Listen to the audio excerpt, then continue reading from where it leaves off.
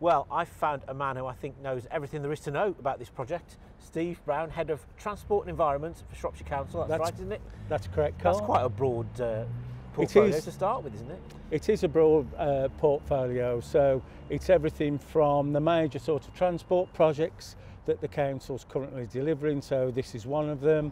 We're currently finishing off a project in Shrewsbury, which is the integrated transport plan. We're looking at potentially other projects in Bridge North, and then we also do a lot of the policies and the strategies that the council utilises to draw down funding. So we're currently developing the local transport plan for Shropshire, and we're currently developing the local cycling walking infrastructure plan for Shropshire, which will support walking and cycling and the integration of travel, which is quite sort of pertinent with the news of Active England being launched in the last day or so. You're a busy man.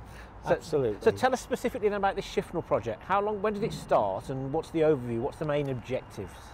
So the Shifnal project has been sort of in development for many years now. So its genesis really came from a response to the housing development in the town, and also the issues to do with the town centre, issues to do with traffic, especially at junctions, and a concern from the community and Shifnal Town Council about how we could address those. So we went through various iterations, various sort of planning, various drafting of plans before we landed on the current project that we're currently delivering, and you can see the level of activity around us. So we took a lot of care to make sure that we work with our partners, Shifnal Town Council, and Shifnal Town Council have supported us with this project, and we work sort of on a monthly basis and liaise and consult with the town council, on an ever increasing basis, and that really does develop the sort of the partnership that allows the delivery of this project, because as you can see, there's a lot of activity, there is disruption inevitably, and as you can hear from a sound, from a transport, from a absolutely. So give me some of the headlines of the big things that are being done here then. So there'll be a refurbishment of the town centre, there'll be a new sort of public realm, so there'll be new footpaths, high quality materials, wider footpaths, we'll be resurfacing roads, we'll be looking at improving public realm furniture, so that's your benches, your bins, any sort of new trees and planting trees to give the town centre a lift.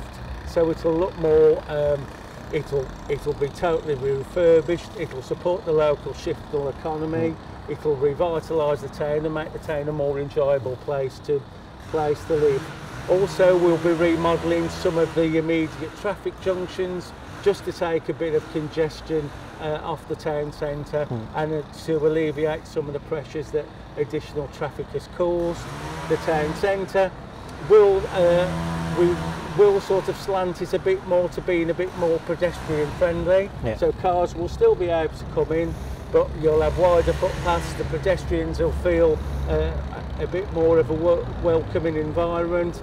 We'll be able to then, with the town council and the local traders in the future, deliver activities such as Christmas markets and fairs that would support it a bit more. Because Shifnal as a town has grown hugely, hasn't it, in the last 10, 15, 20 years. From a housing point of view, the number of residents based here, probably one of the fastest growing towns per head of population in Shropshire, isn't it? It certainly is, and there's been significant housing growth, and we've responded to that from the concerns that have been raised, the impact on the town sort of infrastructure in order to cater for that. And it's worthwhile to note as well that the funding to deliver this project has all come from those housing development contributions. So in technical terms, Section 106 and community infrastructure levy. What is the value of the work being done here? So the core value is 3.5 million.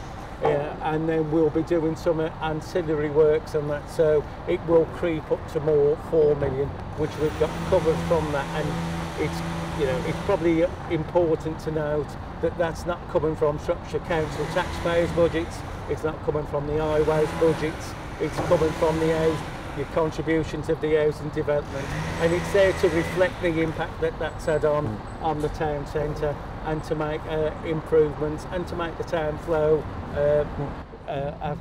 and grow. And touching wood, it's all due to be finished when? We're looking for the autumn of this year. I keep saying next year, but it is definitely the autumn of 2022, and the work, you know, will be progressing. We work exceedingly well with our contractors, our principal contractor, which is McPhillips.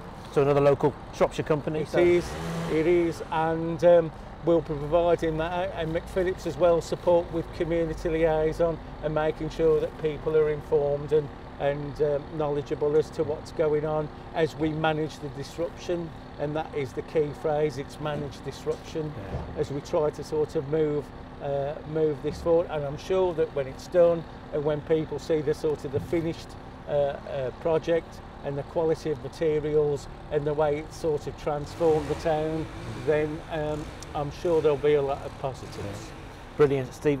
Thanks for your time. You're a busy man. We'll come back and update ourselves a bit later on in the year when it's a bit warmer, I think. Absolutely. It would be good. It would be good, Carl. Thanks a lot. Thank you. Cheers.